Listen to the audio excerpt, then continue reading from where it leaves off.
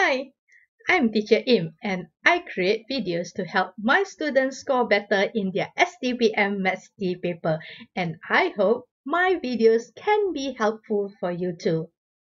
Well, today we are going to talk about solving problem modeled by differential equation.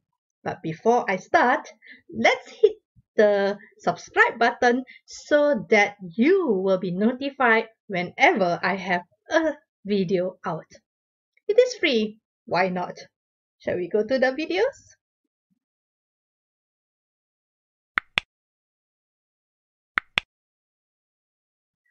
From my previous online class, the free online class, every Saturday, 5 p.m., I've already talked about a few things which is important about this type of question. Firstly, you have to read the question at least twice. After you have read the question, it is very important to take out what's the clue. Okay, to think what's the clue given and what is it used for. Then, of course, you have to set in what type of integration you need to do to solve the question. And when you get a question which is so long like this, the differential equation are given to you, then you should be lucky, okay, because it is given. Sometimes this question, they don't give you the equation. So you have to remember all the properties and all the rules given in your lessons, which can help you create a new formula. But for this question, the differential equation are given to you. And if the story is so long, it is advisable to read the question at least twice. Okay, just give it a fast track. Okay, for example, one of the rules, blah blah blah. You can read it through. Okay, and sometimes like this type of question, the information might be helpful or it just might be a story to make the question longer. Okay, so you have to be very careful when reading it and try to highlight whatever information which is important for you. Right, let's get into the question. Now, once we already identify which differential equation, sometimes they will mention inside the question differential equation, sometimes they might not. So if they do mention the differential equation, then that's great. If not, you have to determine which one is the differential equation. Once you get the question, the next thing that you need to do is look at the differential equation that they give, dx over dt. So you know already all your x should be on the left hand side and all your t should be on the right hand side. So look at the equation and set what you want. Right. Once you have already set it nicely, the next thing is to put them into the format of integration. Okay, you need to integrate both sides to get the answer. Okay, now once you reach to this part, you have to decide, because when solving problem, even in real life, each step you take will determine your the future of the answer. Okay, so you have to make sure you choose the correct one. So for this question, you have to decide how are we going to integrate this. Okay, we have to decide carefully. So looking at the equation, I have x when I expand it, or when I have this question, you have to decide what you are going to do. Well, I'm going to do integration by partial. Okay, so I'm going to do partial fraction for this first. Okay, I'm going to create a partial fraction for this equation. So I will get a over x and b over 1000 minus x. If you have not seen the integrating of partial fraction video that I created, please help yourself. Okay. All right. Next thing that we are going to do, of course, we are going to solve the partial fraction, and partial fraction you learn it in semester 1. So if you do not have and do not remember how to do it, you can go to my Sem 1 playlist and you can find the partial fraction videos there too. Alright, so you will have the partial fraction there, and you will settle by creating and finding the value of a and b. So you will set in your equation doing the steps for partial fraction, okay, and create your equation of a over x and b over 1000 minus x. You need to find your a and b. Once you found your a and the value of b, the next thing is to put them back and rearranging them nicely into the question. Okay, now your integration question is basically ready. So once partial fraction is done, you will notice you will have the integration. I factorize the 1000 out because there's so many of them, so I factorize them out. So I will have 1 over x plus 1 over 1000 minus x. So with this, I have to decide what I need to do there. Okay, so I will need to set in. Okay, if I look at this one, oops, why is it jumping? All right, back to my slides. So I have 1 over x, which means I can use the integration of ln to help me.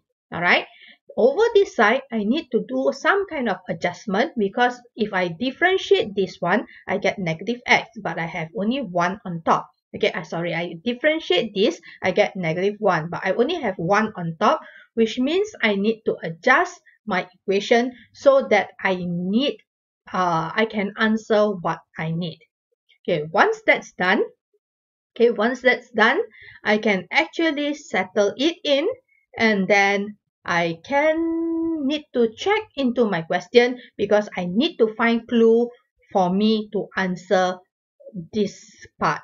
Okay, I need to clear the part, the c over here, the constant, and of course the k, which I will be doing it later. Right, so now let's settle the c first. What is the clue that you can find inside the question? So I already put up the question again. So the clue here is, right, the outbreak of flu begins at the time the infected trainee enrolls. That is a clue that I'm going to use to set in, which means if follow this question, when the person came in, then the outbreak started. Okay, so at t equals to 0, there is only one person infected. Okay, so there is only one person. So I will use that as a clue to fill in and find my C. So I fill that in and I will get the value of C. Okay, now once this is done, I will get the value of C. Okay, always ask question inside your brain when you are doing solving problem question. Alright, so I get the C and I'm going to return the C back into the equation that I have here. Okay, let's put it back. Once it is done, the next thing is I need to settle with the K. So I need to change my equation into something that I can solve. So I bring the ln all over together and then I rearrange. So ln minus is divide. So ln x minus this whole set. So 1000 minus x will be divided. And plus is multiply, so x and 999 will be put together.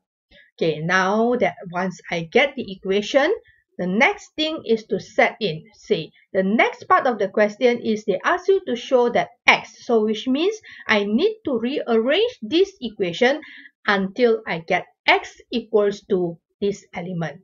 So I need an exponent there, so which means this part here need to go. Alright, so the exponent is there when I settle my ln. So once I get this, it's time to rearrange everything into the correct position. Okay, let's rearrange. Okay, so I rearrange everything nicely and then I will pull the x over again. Okay, so this question, it has an x, the k is still there, so I can still maintain the k. So I will rearrange until I get my x and voila, the x is out.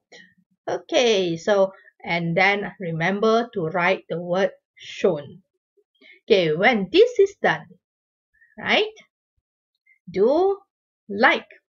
Hit like and do subscribe, okay, because like is a power up button for me.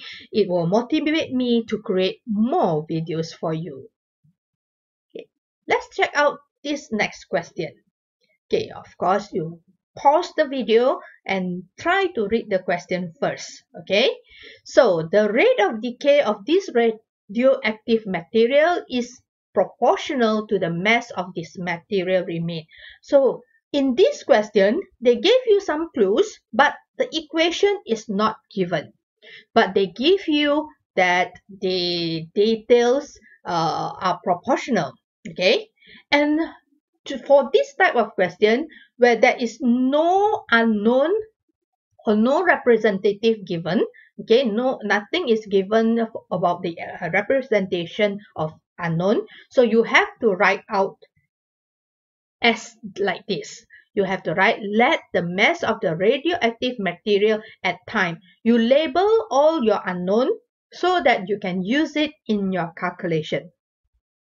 Okay, so I will set in following the question. They say proportional and they use the word decay. The word decay actually telling you that it is there is a negative in the proportional. Okay, so it's proportional. Decay means the element is getting less and less. That's why there is a negative there. All right, so I will move on by creating the equation using the proportional statement that they give us. Once this is done, I need to rearrange. So I have dm over dt. So I know my m is on the left hand side and my t is on this side. Okay, once that is done, I'm going to continue by going into the integration. Okay, integrate both sides. I can bring out the constant. Okay, I can bring out the constant because I already mentioned the constant is k, so I can bring out the constant and then I will integrate this equation. All right, so again another constant, because all these elements are not mentioned inside the question, all these unknown are not mentioned, so every time when I want to use it, I have to mention. If not, the examiner do not know what representative are you using.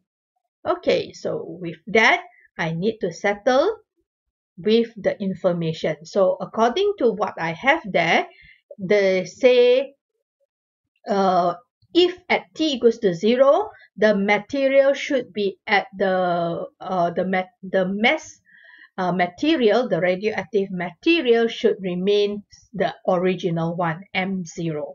Okay, it should be the original one, M0. All right, so we have that. We put in the details and we calculate the A. Right? We get rid of the one of the constant and then we take the equation and we put it back into our calculation. So Lm equals to negative Kt plus Lm0. Then we have to go back to the question and we need to find more clues to help us solve the question. So according to what is given here, if 1/3 of the mass of the material is left after 12 years. So which means the T that we are going to get in is 12 years and the mass is 1/3 of the mass. All right, the original mass. So the next step is we are going to write T equals to 12. That is the years, and then the mass is going to be 1/3 of the original mass. That is from the question. Okay, once we have this information, then we can calculate our K, the unknown, one more unknown which is left inside our equation just now. Okay, I'm going to move in all these details and rearrange it nicely. So I have that. So I rearranged and I would need my K. Okay, so now I get the answer will be K equals to ln 3 over 12. Once I have this, the next thing that I'm going to do is putting it back and then trying to answer the next part of the question. Okay, so I rearrange first until I get the equation, right? So I will have the mass equals the original mass is this one. Remember, the question say find the percentage of the material that will remain after 20 years. So that is mainly our equation, the last part of the question. So now that we calculated, we try to arrange it into the correct position first. Okay, we arrange.